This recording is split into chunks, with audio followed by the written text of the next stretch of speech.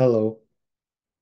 This is the promotional video of our work titled Ensuring User-Side Fairness in Dynamic Recommender Systems. My name is Hyunsik Yu.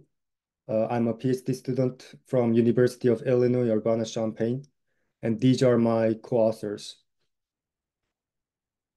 So the problem we want to solve is ensuring user-side fairness in dynamic recommendations. So for the fairness aspect, we focus on reducing performance disparity among user groups defined by some sensitive attributes like gender, race, or age.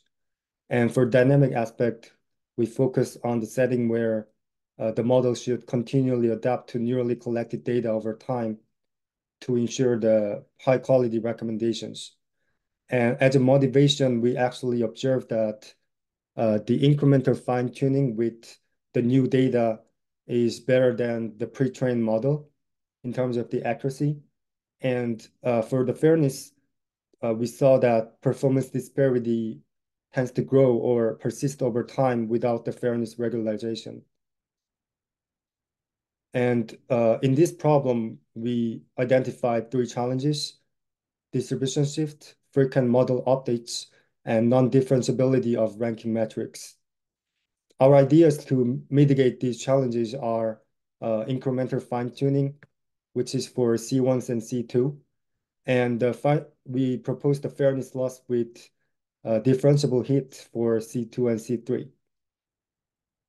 More specifically, based on these two ideas, we proposed a new method named FATE.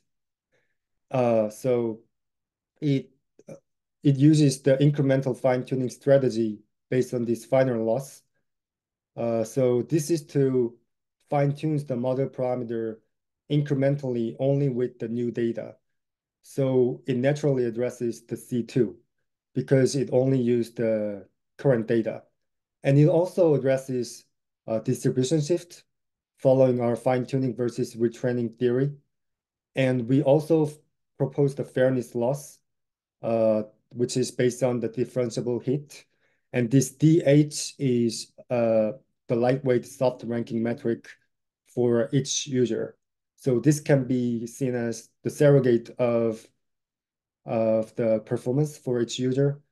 So based on this DH, we can define the differentiable performance disparity between two user groups like this.